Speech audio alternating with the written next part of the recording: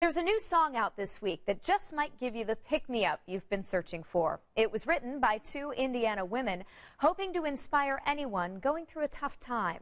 Our Naomi Pescovitz has the story behind the new single called First Punch. Let's go! Every Saturday, dozens of boxers meet for a group class at Rock Steady on the Northeast Side. All of them have been diagnosed with Parkinson's disease, and boxing is their outlet. But this Saturday, class started with a song. It's hard to smile in your despair. It's called First Punch. Through that first punch. Singer Heather Richardson co-wrote it with her friend Lisa Cox, who was diagnosed with Parkinson's in 2012. The title First Punch says it all for me. Is when before I started Rock Steady, I was pretty much felt despair and felt a lot of sense of loss. And my husband and I couldn't see anything but just a downward spiral. But after she started boxing, taking that first punch with that bag, I never turned back.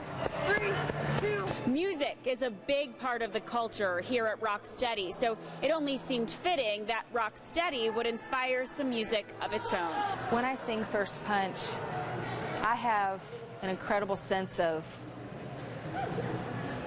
excitement and compassion, because I think about my friend Lisa, who has been battling this disease, and I think about how every step she's taken physically and emotionally, it's been hard. It's not easy. And so when I get to sing those lyrics, I get to help inspire others to take those steps. Though Heather and Lisa have a strong friendship and musical connection, the two first met through Heather's 8-year-old cousin Bella, who's a student at the Zionsville school where Lisa is a counselor.